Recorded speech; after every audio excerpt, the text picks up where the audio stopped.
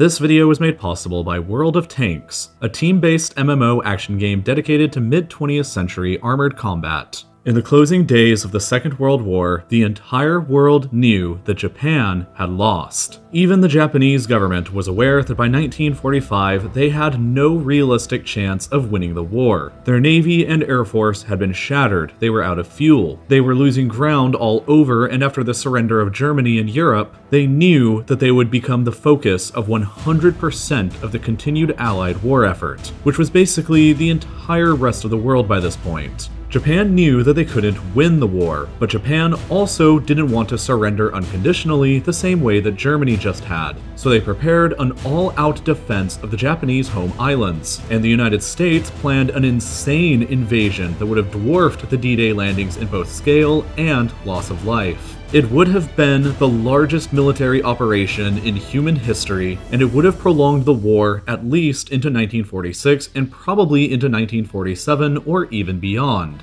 Millions of casualties on both sides would have probably taken place. But in the end, none of it ever happened, because in reality, the United States dropped 2 atomic bombs and the Soviet Union entered into the war against them. 2 extremely bad circumstances that finally convinced Japan to surrender unconditionally. But if the atomic bombs were never utilized for whatever reason, and Japan continued to refuse a surrender, here is how a United States-led invasion of the Japanese home islands would have played out. The United States codenamed their invasion of Japan Operation Downfall. America knew that any invasion of Japan would be an incredibly difficult prospect. In her entire history, Japan has never once been conquered by an outside invader, largely because of Japan's sheer geography. I recently made an entire video about this, so go check that out if you need a refresher. But in summary, the Japanese islands are far away from any other major landmass, which makes transporting troops and supplies across the open ocean to fuel the invasion difficult. There are very few suitable beaches to choose from for a D-Day style amphibious landing, which enables the Japanese to basically defend all of them since there aren't that many to defend, and Japan's interior is covered in mountains and rivers that don't really connect to each other, which would make a guerrilla-style resistance in the interior extremely difficult to defeat. Nonetheless, America had invaded and occupied the island of Okinawa by June 1945 in order to use it as a base of operations in the future invasion. Okinawa, you see, is only 550 kilometers away from the Japanese mainland, and it would be from here that America would launch Operation Downfall, tentatively scheduled to begin on November 1st, 1945. 14 American divisions, or over 500,000 men, were going to land across 35 separate beaches at 3 different points on the southern Japanese island of Kyushu. They were to storm the beaches and push deeper into the island before halting once roughly 1/3 of the island was occupied. The attack would then switch into a defense and an occupation, while the occupied portion of Kyushu would be used as the new base of operations for air attacks across all of Japan, and as a base to launch the main Allied offensive on Tokyo from. This subsequent invasion of the island of Honshu was codenamed Operation Coronet, and it would have been even bigger. Tentatively scheduled to begin on March the 1st, 1946, Operation Coronet was planning on using 40 divisions from the United States, United Kingdom, and Commonwealth forces to launch from occupied Kyushu and land at 2 points on the Kanto Plain surrounding Tokyo, on the Boso Peninsula and at Sagami Bay. For comparison's sake, the entire D-Day invasion utilized only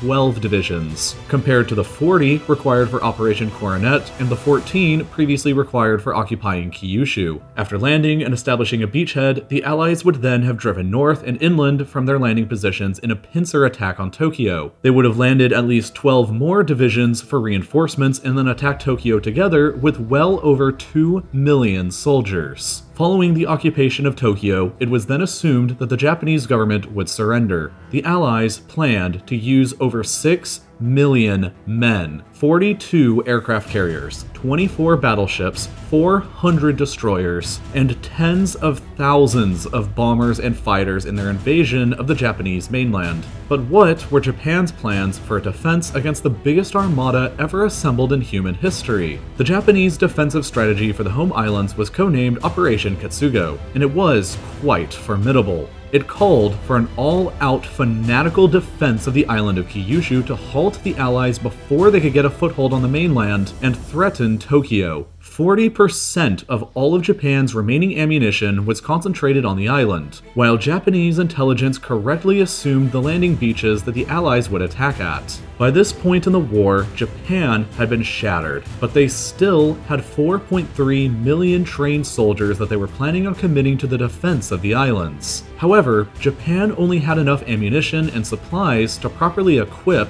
1.2 million of those men, so it would be those men on the beaches that would be confronting the Allies. In addition to those trained soldiers, the Japanese government planned on literally committing the entire population of Japan to resist the invasion. All men in the country aged 15 to 60 and all women aged 17 to 40 were going to be conscripted and armed with basic rudimentary weapons or even bamboo spears to join in the defense. That amounted to roughly 31.5 million people in Japan, in addition to the 4.3 million trained soldiers. Technically, the Japanese defense vastly outnumbered the Allied invasion force of 6 million total men, but again, only 1.2 million of the Japanese numbers would be properly equipped and trained soldiers. In addition, because of Japan's poor natural resources, the government was essentially out of oil by this point. Japan only had 5 aircraft carriers and 4 battleships remaining, all of which were damaged, and none of which had enough fuel to carry out sorties. So, they planned on keeping the ships anchored in harbors and using their anti-air guns to defend against Allied air attacks. But one thing that Japan still had a lot of at this point was planes.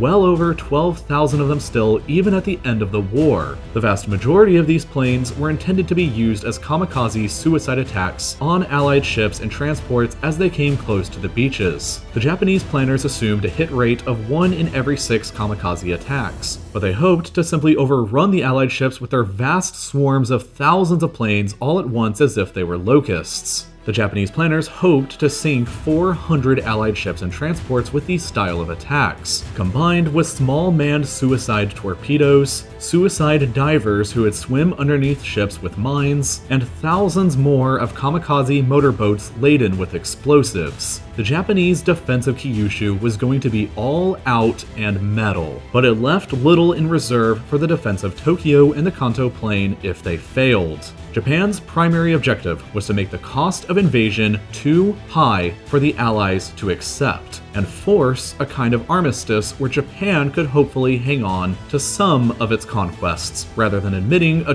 total defeat and losing everything.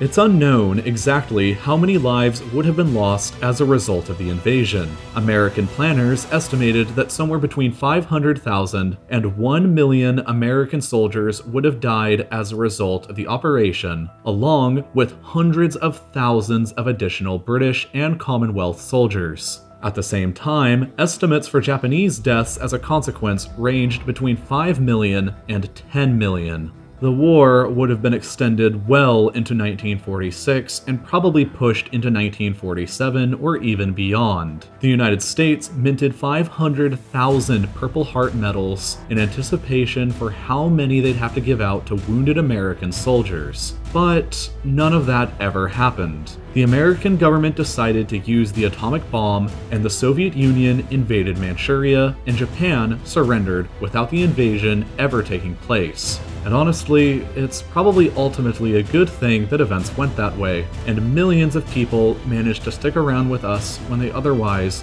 wouldn't have. Now, if you're really into hypothetical World War II history, and you want to have some fun while you learn about something, you should go and check out World of Tanks for PC next. It's free to play, but it's rich with detail, with 11 different nations worth of tanks, all based on real historical tank models to experience and choose from, and over 30 maps all inspired and based on real-life locations. It's honestly more than just a shooting tank game. You really do get to learn a lot about the history and design of real historical tanks, like the German Tiger or the Soviet T-34. If that sounds like the kind of game that you'd enjoy playing, you can play for free by clicking the link in the description, but best of all, you can use the code TANKTASTIC while signing up to get 7 days of premium, 500 gold, and a Tier 3 premium tank, the Soviet T-127, all for free in addition. So go ahead and check it out and help support real-life lore at the same time, and as always, thank you for watching.